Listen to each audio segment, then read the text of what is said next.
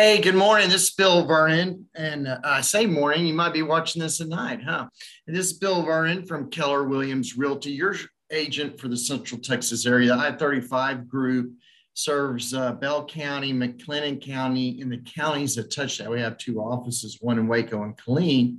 And today is our weekly visit with one of my favorite people in real estate. And I really mean that sincerely. I'm not, I'm very serious about this. And this is Samantha Jackson. How you doing, Samantha?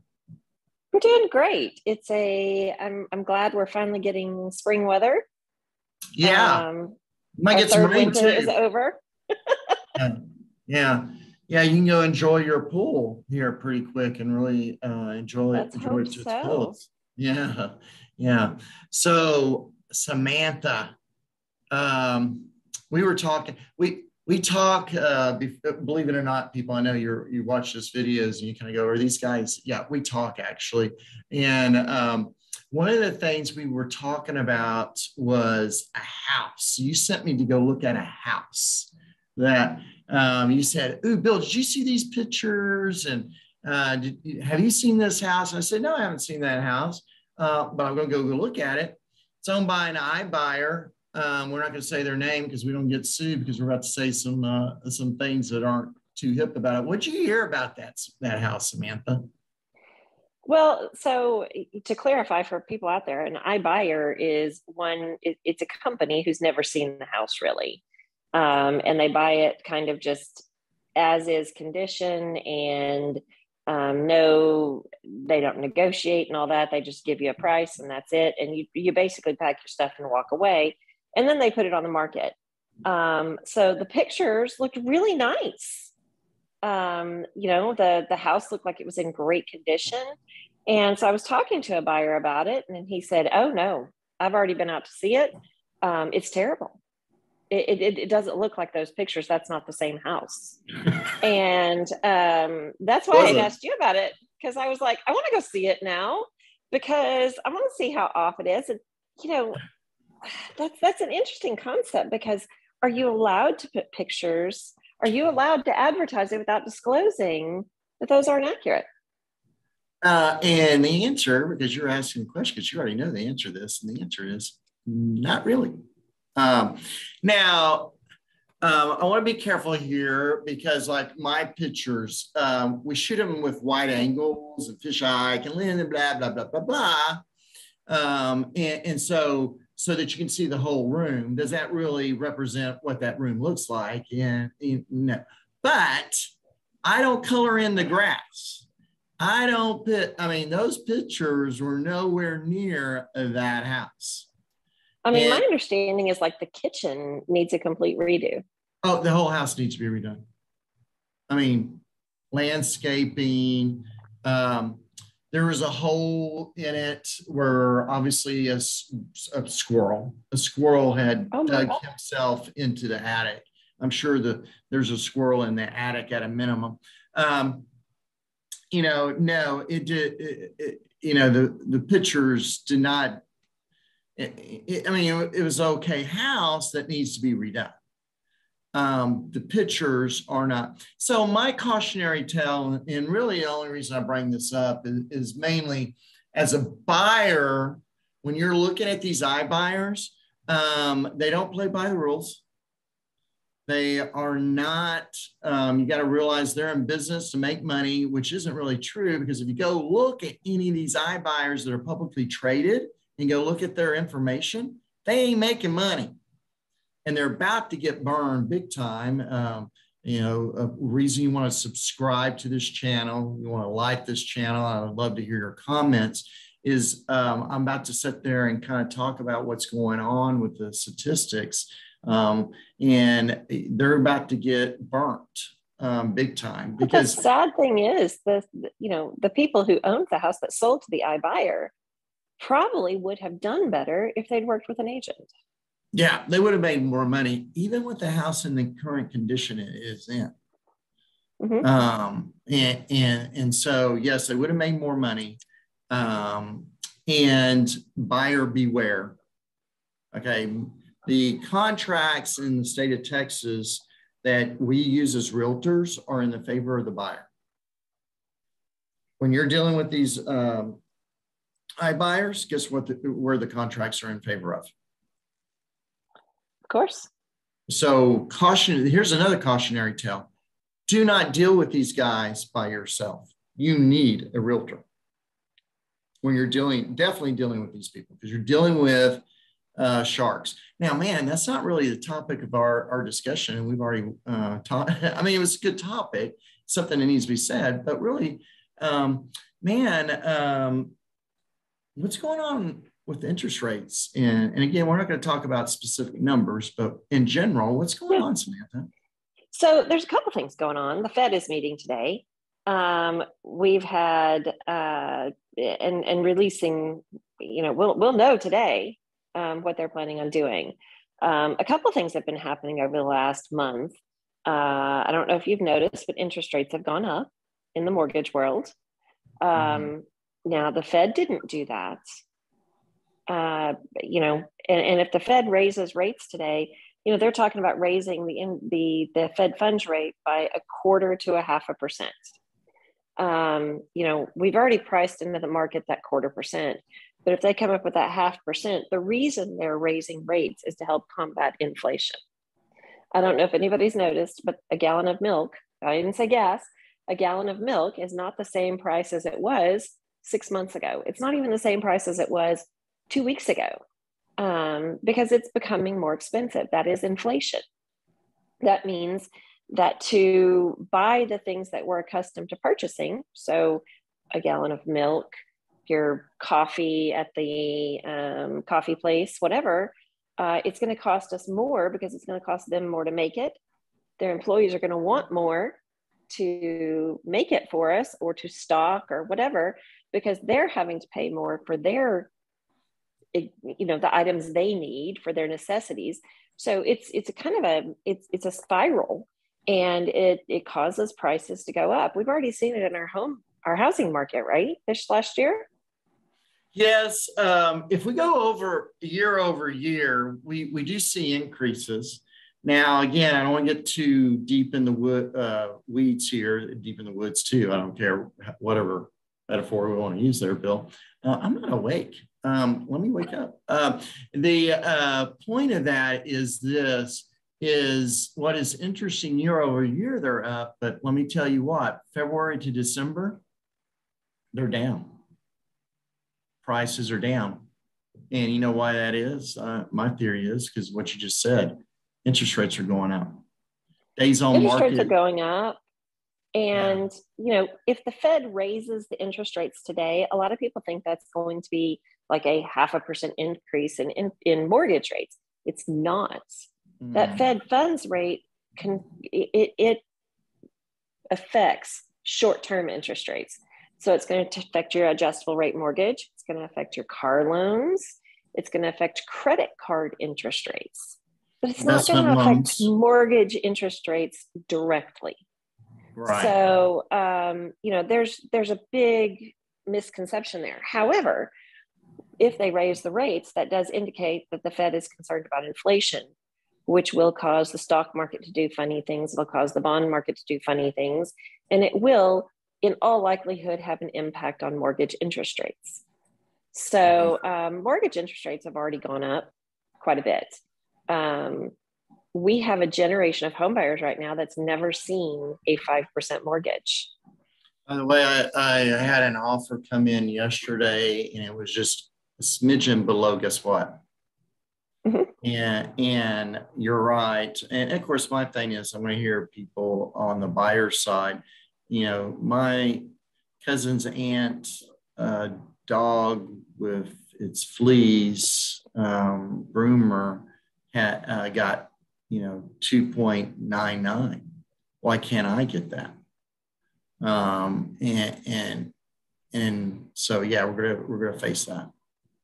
We're gonna see that, and it's funny. I was talking to somebody yesterday, and I was like, "Well, we're gonna be, at X rate," and he's talking to his wife, and he says, "Don't worry, we can refinance it in a year and get a lower interest rate."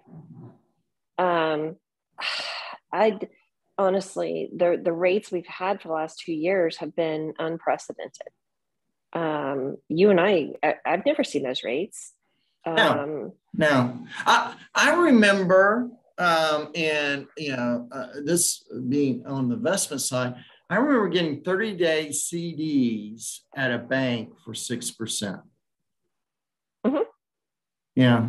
So you and I, when we see, 3-4%, even 5%, we're Yeah, seeing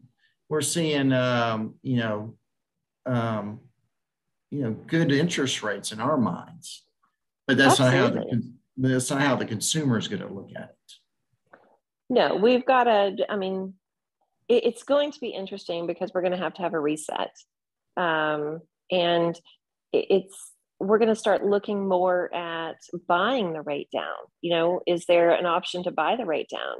And as we move into this new kind of market with interest rates and that kind of thing, and the market seems to be kind of, no, I don't want to say cooling or slowing, but we seem to kind of start to, instead of having this hot, hot, hot, hot, hot market, it does seem to be leveling a little bit. Do you think? Yeah, yeah. Again, I think if you're a buyer on the sideline and your main problem was, I can't, I have to make 30 offers, blah, blah, Mm-hmm. blah. Here's the advantage that is going to start stepping down. As a seller, I want you to realize that yes, every day you're waiting to put that on market for that better month, but you're still year over year or year over the last 2 years, or if you've owned the property for 5, 10 years, 30 years, you're going to make a ton of money. Okay.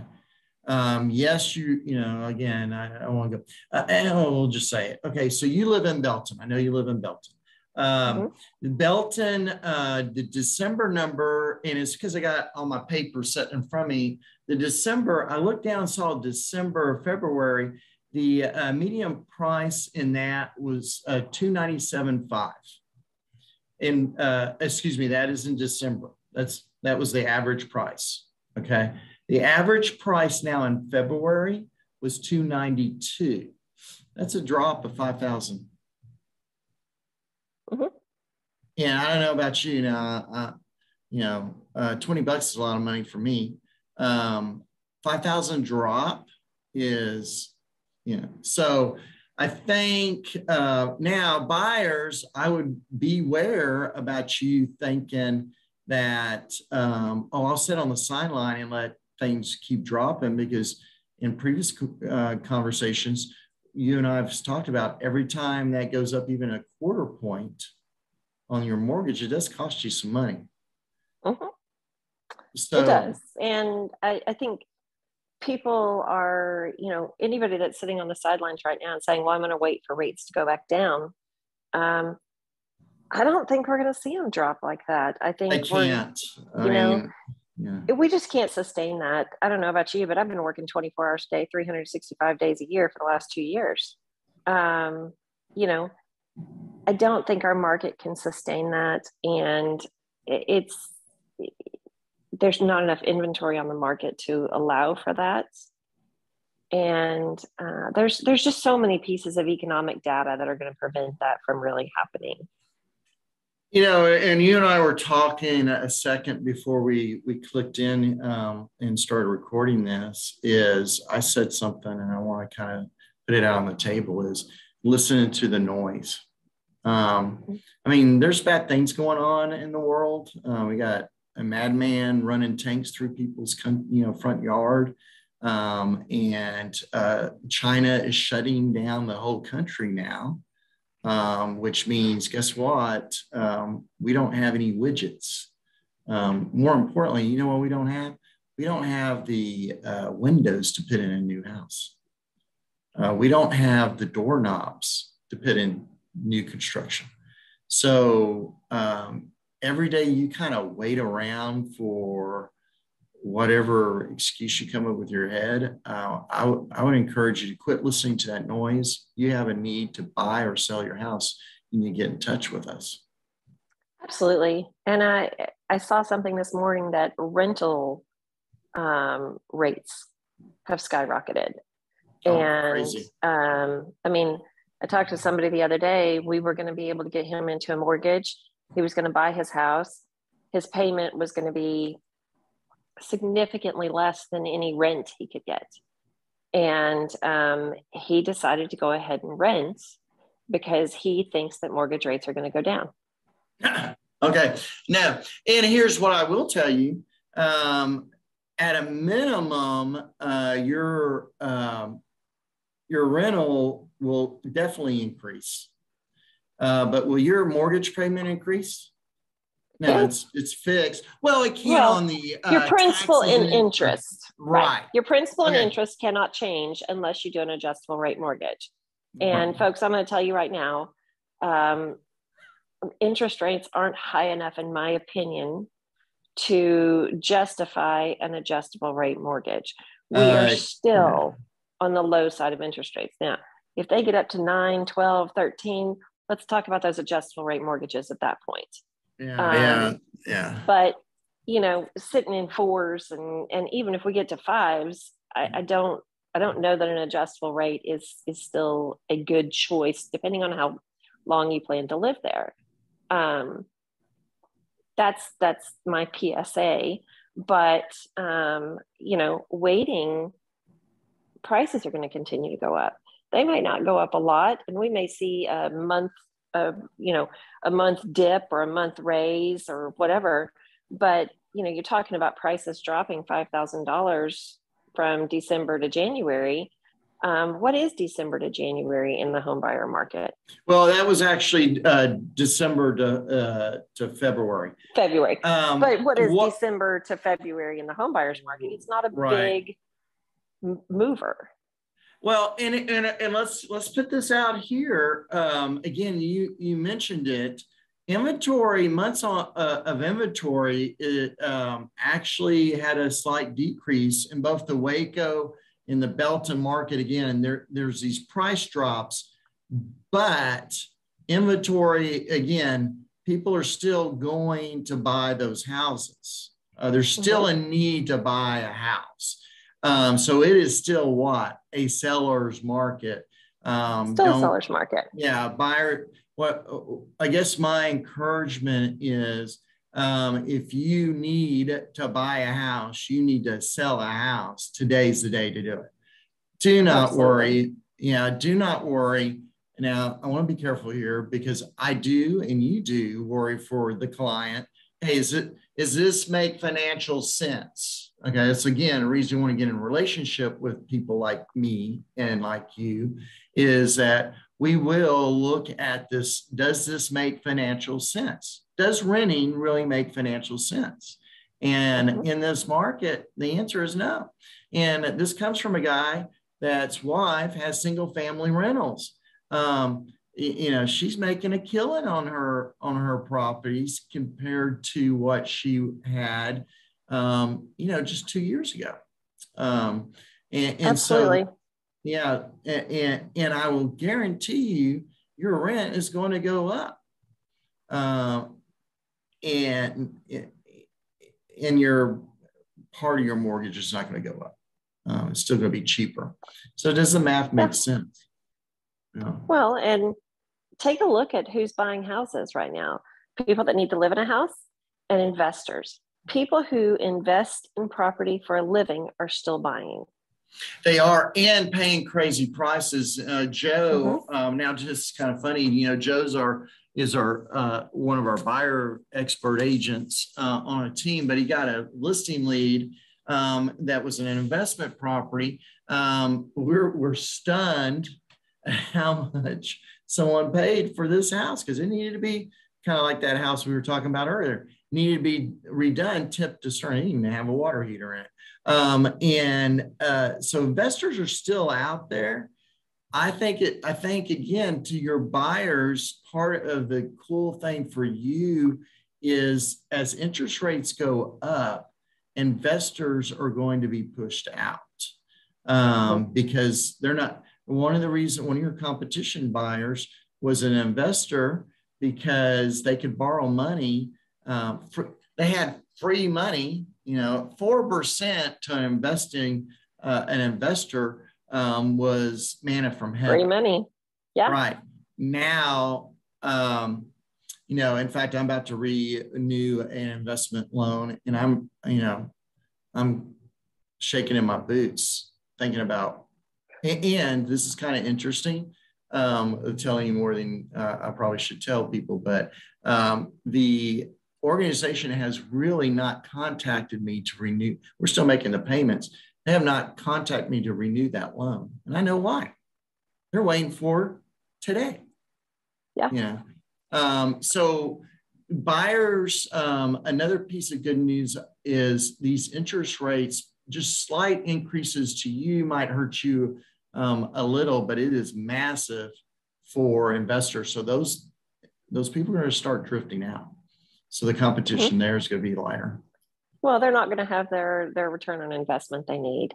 They're not going to be able to cash flow like they want once interest rates get high enough. Now, do I think we're going to see 7, 8, 9, 10? No, I don't. I could be proven wrong, but I hope I'm not. I don't think we're going to see that high, but I do think, we're definitely going to be flirting with 5. Yeah. Again, I want to be careful here about you and I predicting stuff because in December, did we know we were on the verge of World War III? Do we know that, Omicron is hitting China, and China's response to all that is to shut their country down? We don't know that stuff. But we do know what we know today. I have he's not my coach any longer. I had a life coach. We were still friends, and he's posted stuff, and he's into Eastern philosophies. And one of the people he screenshot or did a meme on, he said the other day, it was very interesting. The guy said, don't live in the past because that's back there. Don't live in the future because that's out there. You need to live in the what? The present, because that is real. That is now. Yeah. And that's what I would say to both buyers and sellers. We know now what is going on, and it's a time to still do real estate. I totally agree. I think, right now is a good time. If somebody's interested, Bill, how can they get in touch with you to talk about the market? 254-495-5661. Of course, you can also subscribe to this channel and get more videos.